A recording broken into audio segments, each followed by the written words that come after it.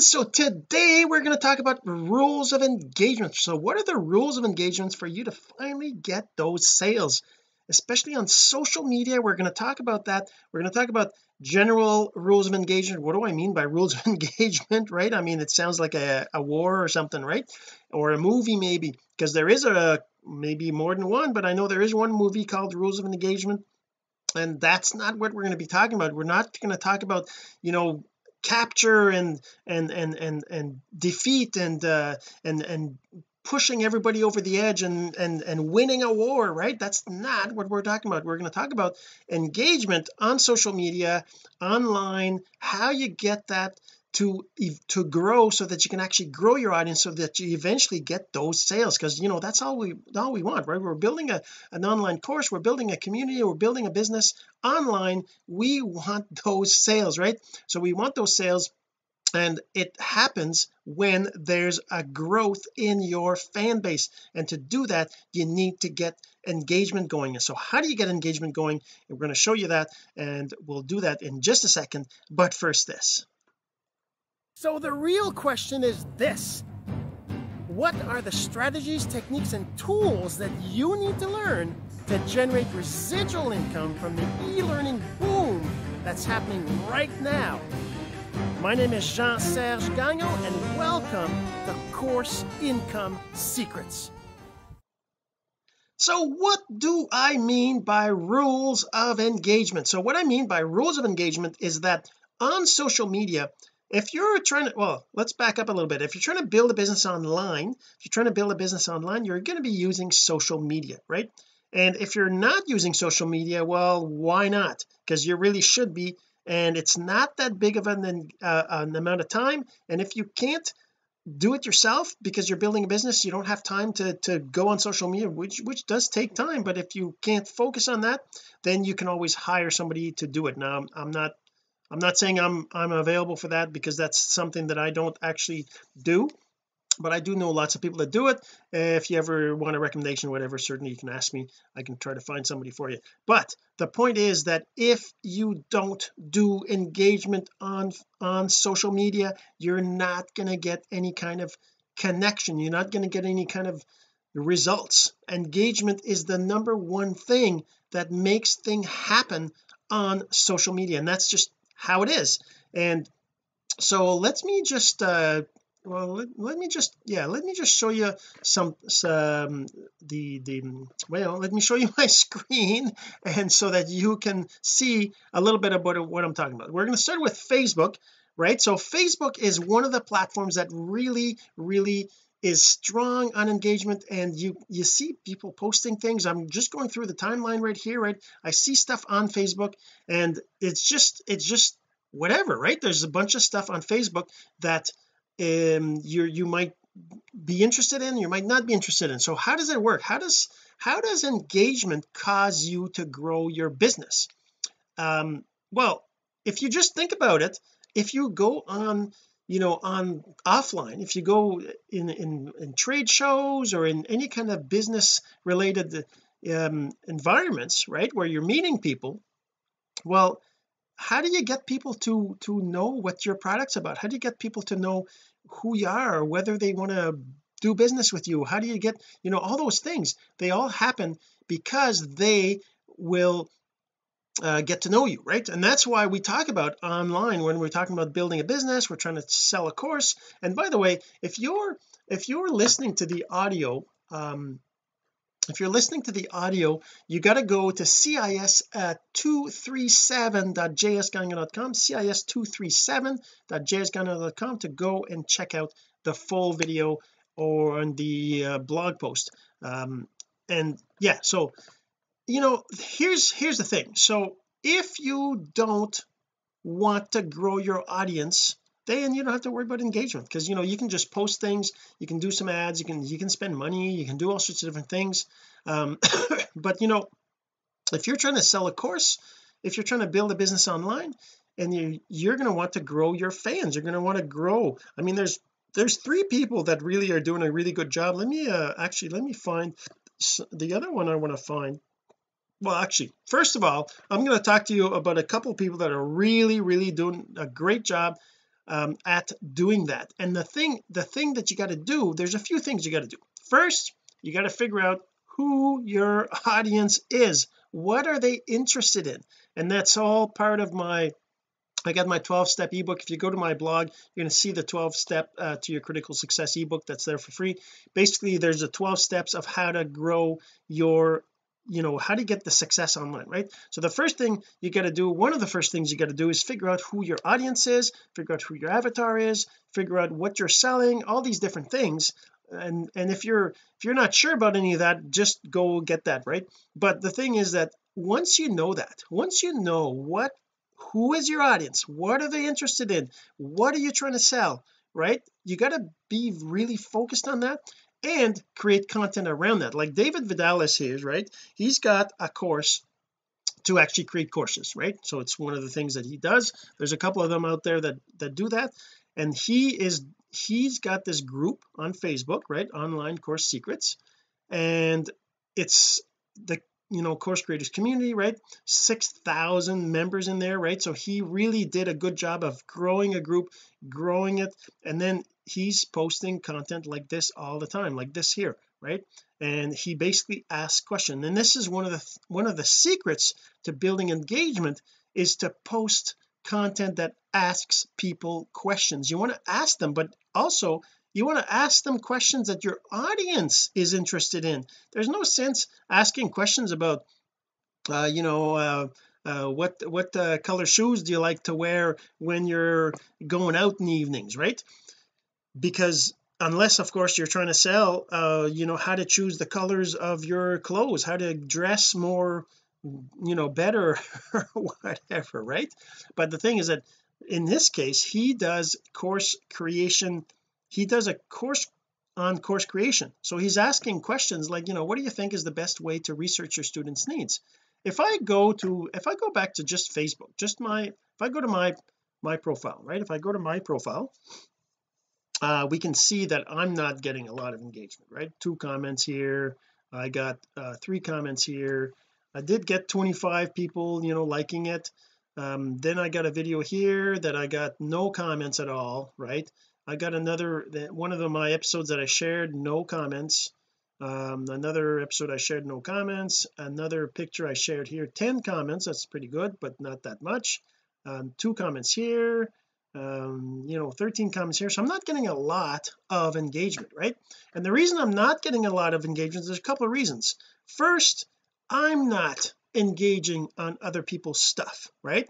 Now we're talking about Facebook here. It's very similar on LinkedIn, on Twitter, on Instagram, any other platform where the rules of engagement, right? The rules of engagement on social media are basically you engage so that the platform shares your stuff. So that's why you get you post something like like this, for example. I post this I share this video, right, from my course Income Secrets, and I get no engagement, I get no comments, no nothing. It's not because it's crappy content, although it could be, right? But the main reason is because nobody sees it. Nobody sees this particular content. Nobody sees this share. They don't see it because Facebook doesn't show it to them. Why doesn't Facebook show it to them? Because Facebook will show it if I do the engagement on other people's stuff. It'll show my thing on the other people's newsfeed if I'm engaging enough on other people's stuff. So that's the rules of engagement. The rule of engagement is you get engagement on your stuff if you're engaging on other people's stuff. It's a reciprocity thing, right? We talk about that in lots of other episodes. And the reciprocity is the rule, is how it works. Reciprocity on social media basically means that no matter what you do, if you want something to be done for you, you have to do it for them. So if I want people to and this is the thing, if we're talking about Facebook, for example, right? If I want people to comment on my family stuff, well, I should be commenting on other people's family stuff. Facebook can tell whether they're pictures of family, or whether they're business pictures, or whether they're sunsets, or whether they're whether they're pictures of plants or whether they're pictures of buildings. I mean it can kind of tell that. So if you're engaging a lot on other people's stuff that has to do with a certain thing, then whenever you post something about that, it'll share that because you're engaging on that kind of stuff. So if I'm engaging on 3D photos, if I'm engaging on videos, if I want people to engage, well, here's what I'm trying to say. If I want people to engage on my 3D photos, I need to be engaging on other people's 3D photos. So that means when I go through the timeline and that's the thing, if I don't engage on 3D photos normally, I'm not going to see 3D photos in my timeline much, right? I'm just going to see whatever I normally engage on, and this is kind of how it works.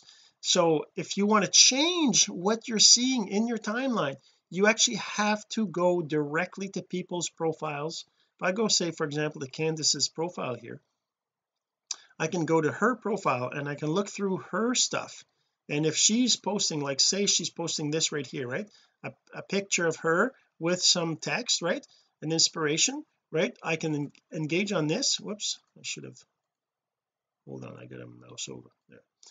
And I say this is so true and then that's it. I just comment that, and then there's a video here that she's posted. I'm gonna like it, and then there's a picture here of eating food, being with people, before and after of a cleanup, I guess, a bedroom storage, empty guest. And then there's another picture here of her with her avatar, well, the Facebook avatar. That's not avatar in the sense of marketing, but that's kind of how it. And then the other thing is you can navigate to other people's profiles just by looking at their friends, especially friends you're friends with, right?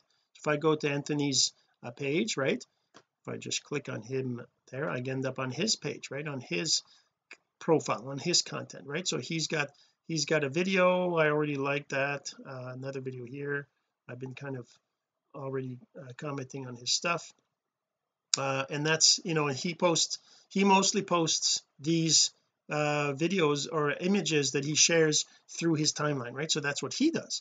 If I go to Lisa Torres, Lisa Torres Lisa Torres is a big marketer as well and she posts regularly too, right? She's posting about her results here. He doesn't normally post it, and I'll just say wow, that is amazing, right? I'm just going to engage, and that's the thing.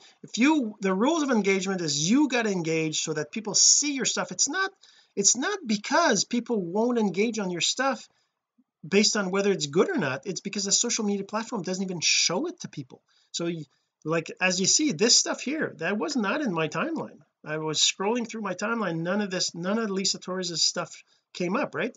So I mean, I yelled cow to a lady on the bike and she gave me the middle finger, her bike straight into the cow.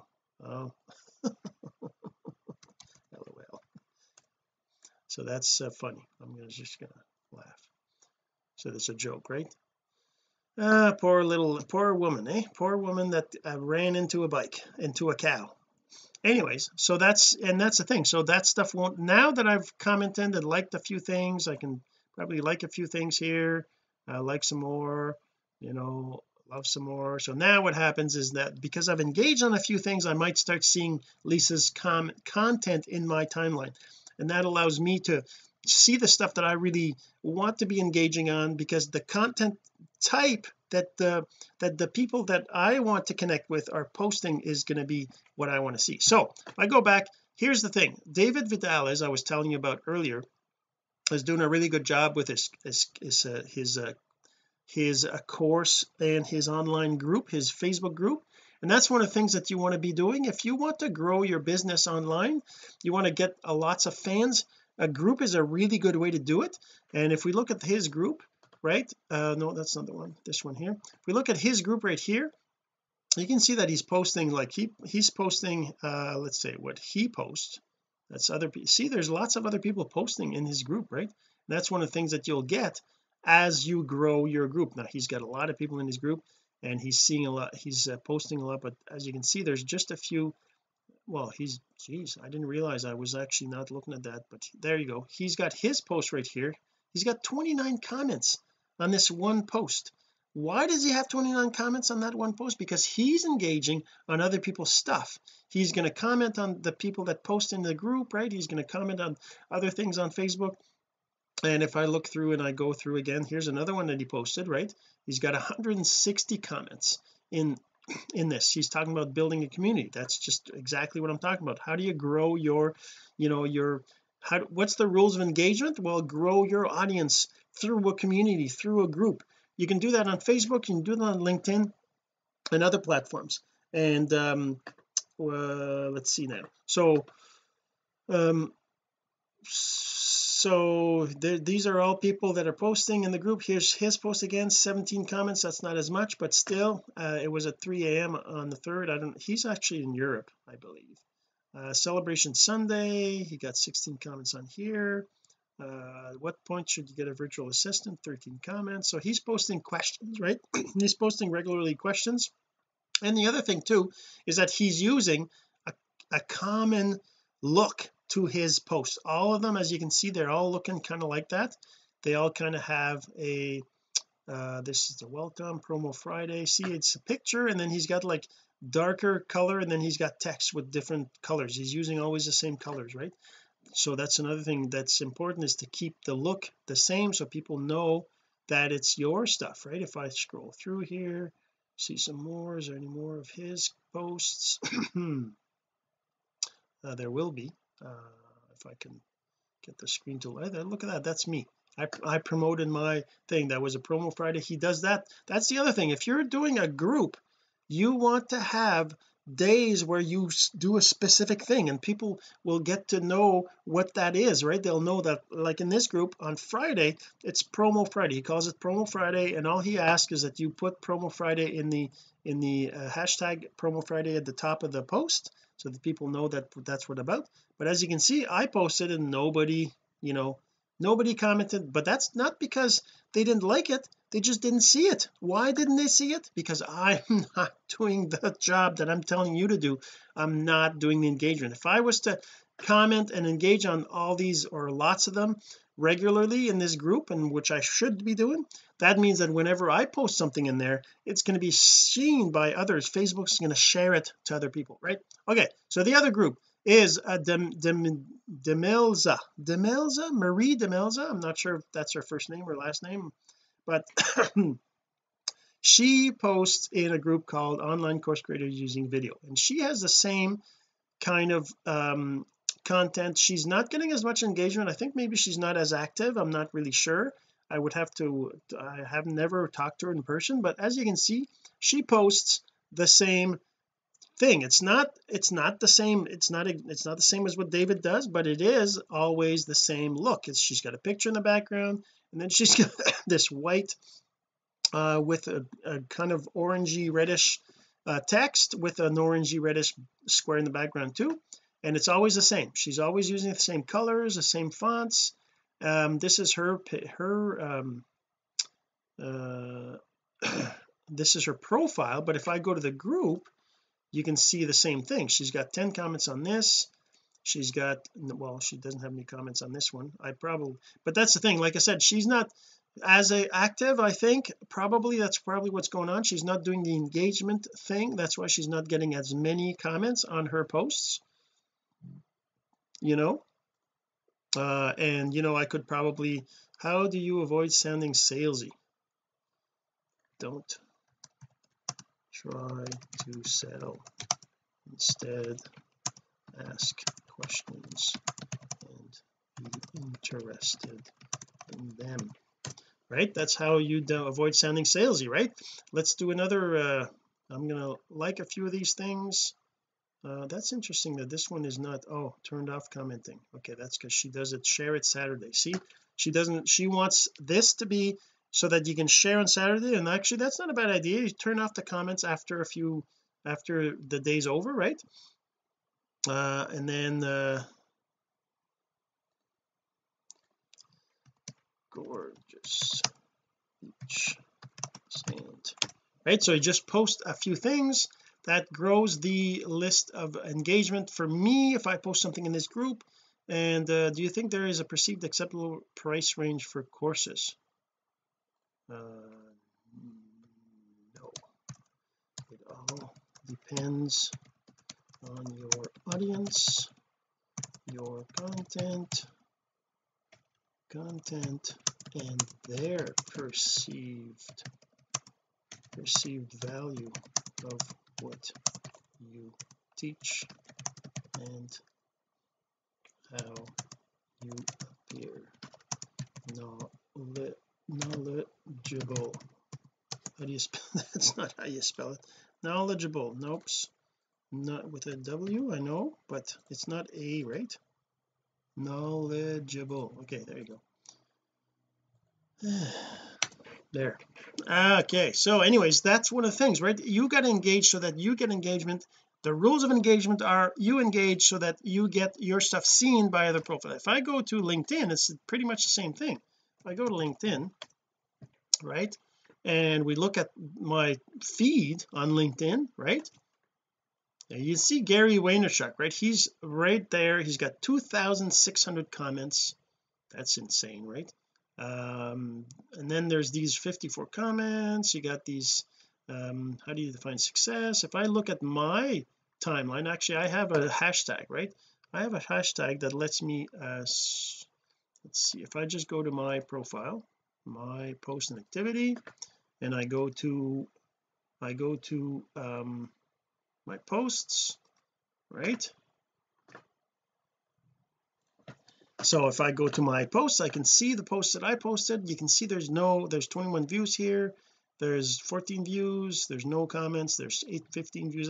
That's kind of cool that on LinkedIn you can actually see the views of all your actual content from your profile. There's nothing here, nothing here, nothing here, nothing here. These are shares of I share, because what I do is I shared inline network here. There's no indication of whether anybody saw that in here. There's one like right here, right? It's, Tamara, right? Thank you, Tamara, appreciate that. And as you can see, I don't have a lot of, I have 89 views of this in the feed. Course Income Secrets, my birthday to gift. Now the reason why that's kind of funny, because that's an automated post, it's not my birthday, but because it's a shared post that's automated from my I don't know if you can tell how it got shared there, but it probably shared from my social jukebox. And if I look at the comments, people are commenting happy birthday, right? They're saying happy birthday, belated, happy birthday. That's awesome. And that's why I got more views. I got 89 views because people engaged on my content, right? Because they engaged, the platform will show it more, right? And as you can see, my content is not being seen that much. I got 15,300 followers and connections about the same. I guess it's probably the same number for connections. And the thing is that I have a hashtag. I use a hashtag in all my content. Do I have it on here? No, not in here, but on this one I do. I have a hashtag, Ask Jean-Serge. If I click on that, it'll show me all the posts with that hashtag, right? And I got this post here, the 43 comments. Wow, I didn't even really realize that. I should have commented on. Wow, look at that. Oh, that's just an old no, that's kind of weird. All right, that's something that I posted before. I don't know why it's showing up at the top of this. I guess when you search for your hashtag, it'll show you the stuff based on, I don't know what, based on, I've never really, but anyways, this is one here that I had lots of comments on because it was a collaboration we had posting with these different the people that are part of the same group. And then this is another one that I did. Look at that, Christmas, right? It was a Christmas. There's only one. I don't know why it's there in the list. It's 10 months old, 9 months old right here. Happy New Year. This one here is Grateful Sunday. Maybe it's based on when I started this hashtag thing. I don't know. Anyways, so that's kind of one of the things you can do. You can have your content with a hashtag. If you I use this all the time, right? No, right here. I use this in most of my posts. I just use the same exact thing all the time, and that means that this hashtag is there in all of my posts on LinkedIn. So you can search for everything just by going to the hashtag. You can actually give people this link, right? You can give people this link. Well, let's move it down a bit. this link here, right? You can give them this link and that will take them to your LinkedIn. So instead of using your LinkedIn profile, you could probably use this link as your LinkedIn profile if you wanted, right? Actually, that's not a bad idea. I might do that. But so that's, like I said, it's the same thing no matter what platform. I mean, if I go to my Instagram platform, it's the same exact thing. If I let's go back here to the main while Instagram is loading. If I go through here, you can see that these people have got, if I just like some of these things, right? Hey LinkedIn opt-in, I wanted to share. If you're starting or restarting, I would love for you to join us. Hit the link comments to apply. What's the comment? What's this? Just nothing. Appreciate it. Keep this in mind, trust me, I would love. Interesting. Hey, so now this is a quote over here. Always great quotes from you at Sharon.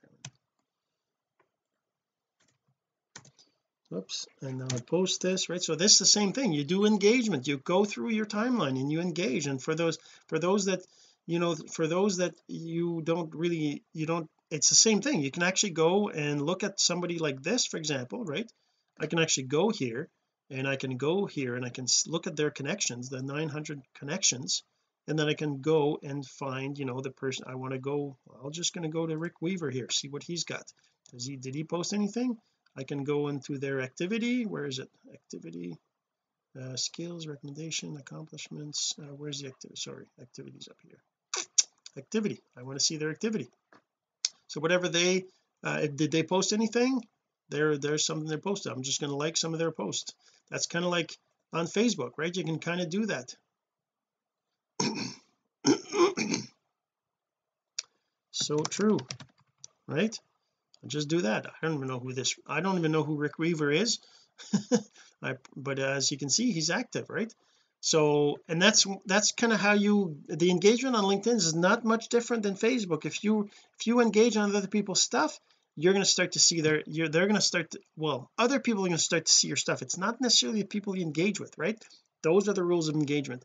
If I go to Instagram, it's not much different. If I scroll through the timeline, if I like and a comment, accept what is, let go what was, and I'm just going to say, well, I guess you can't, you can comment on great quote, and I'm just going to post that, right?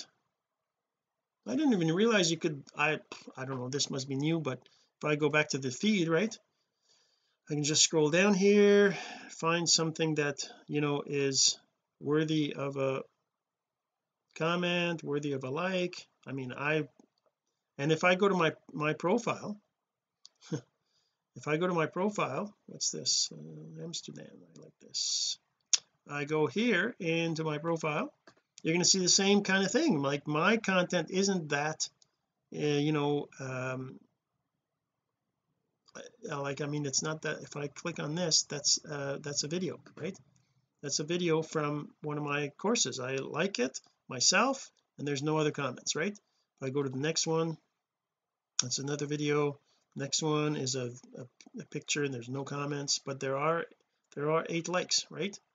Not that much. Like I said, the number of engagement you get will be proportional to how active you are on social media, right? On here, this sunset or sunrise, that was a sunrise, was liked by 10-11 people, right? And it's the same thing. You go through your fans, or maybe you look at what who are you following, who's following you, right? These people that are following me, right? All these people are following me that I'm not following back, and I kind of stopped following everybody that follows me on Instagram, because so many of them are just like these fake sex things or whatever, right? From all these fake accounts that are just trying to get you to go do or whatever, right? So I don't know, if you're following me on Instagram and I haven't followed you back, just message me, because I don't know. there's so many of them that are fake. I can't tell the difference, right? I would have to go to every single one of these and click them and see whether they're real or not. I mean, some of them are kind of obvious, I suppose, right? But some of them aren't necessarily, right? And but yeah, so send me a message anyways. So that's the rules of engagement. Engage on other people's stuff so that the platform will set your stuff so you can grow your audience, and then eventually, so how do you make the sale? How do you make that sale? Well, the sale will come as people get to know you, so that they get to like you and they eventually trust you, and that's when they'll buy from you. It's not an instant thing. It doesn't take 2 seconds for people to like you and know you. They have to be following you, they have to be engaging, they have to be, you know, seeing you, and for them to see you all the time, you have to be there on their timeline. For you to be there on their timeline, you have to be engaging other people's stuff. That's how you grow, that's how you get that sale. All right, so we'll see you in the next episode. This has been Course Income Secrets, the entrepreneur's blueprint to generating income from the e-learning boom. Some of your friends need to hear this message, so don't forget to share. For more content like this, go to CourseIncomeSecrets.com and make sure to subscribe and follow us here. My name is Jean-Serge Gagnon. Until next time.